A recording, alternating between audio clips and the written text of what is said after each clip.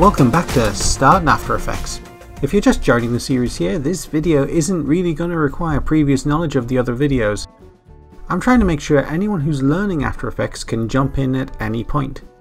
There's a good chance you know some of the stuff I'm covering already, and this isn't an accredited course, there's no test at the end.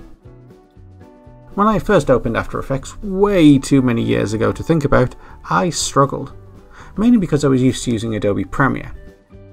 As I've mentioned before with After Effects, it's closer to Photoshop with time. So any Photoshoppers out there, you're going to hear about a lot of stuff you already know in this video. Transfer modes allow you to stack layers of video on top of each other and blend them together without needing to chroma key or mask out edges. Here's stock footage of an explosion. It's got a black background. Due to its organic soft edges, I'd never be able to successfully cut the fireball out from the black background, but thanks to transfer modes, I don't have to. Let's take a look at how that works. Here I am in After Effects, and I've got this great picture of Earth taken from the ISS. Incidentally, almost all the pictures I'll be using in this series and included in the downloads have come from Pixabay, which is a fantastic free, royalty-free image source. Now, I'm going to add an explosion. It's stock footage and royalty-free, but under the terms of use from where I got it from, I'm not allowed to distribute it. However, if you search for free explosion stock footage, you can find lots of websites willing to offer shots like this for free if you sign up your details. Alternatively, you can pay for shots. Do not, please do not try to film your own unless you have a Pyrotechnics license. Otherwise, that's just arson. So here's my explosion, and adding it to the composition, I can now move it to this section of the timeline. If you can't see this section, click the Toggle Switches and Modes button at the very bottom of the timeline. We want to see the column with mode displayed and a drop down. Now, experience will determine which transfer modes you use based on your preference. Some are more useful than others. For now, I'm going to talk about 3, maybe 5, no 6. First up for this shot is Add. Add adds the colour values of the layers to the layer beneath. Add gives us a very brilliant strong light. If I move the explosion around the composition, you should be able to see how it changes. See, the darker the image underneath, the more detail is visible. The lighter the image, the brighter the result. Screen is a good compromise for adding explosions, fire and so on. According to the Adobe website, Screen multiplies the colour values of the complementary colours, then takes the complementary result. Yeah, seems confusing to me too. What Screen really does is give you a less intense add. Multiply is like the opposite of Screen.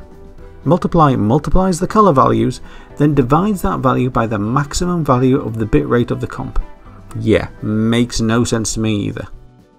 What Multiply really does is remove the lighter bits of a layer and leave the dark bits, so it's a great way to overlay maps or newspapers.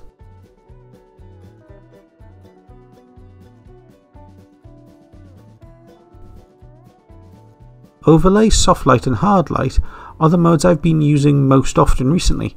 They create interesting look, especially when adding colour washes. Colour Burn is a useful mode for when you want to create scorch marks.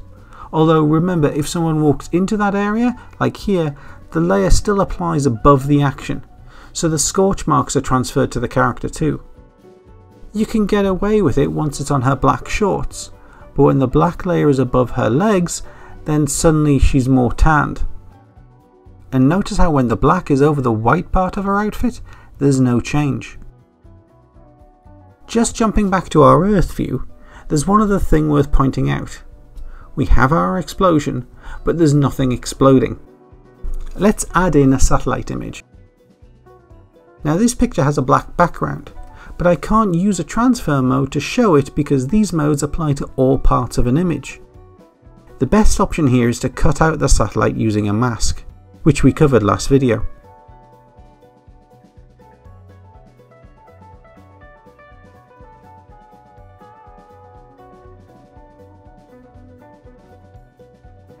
All the transfer modes are useful and well worth exploring, but there's one last element worth mentioning. I'm talking about this Preserve Transparency checkbox. and what this does is retain the alpha channels of any layers underneath a layer with this checked. And here I have Starton written out using the text tool, and if I now add a cloud image over the top and click Preserve Transparency, I can instantly get a neat cutout. There are a couple of other ways of doing this, and I'll be looking at those in other videos.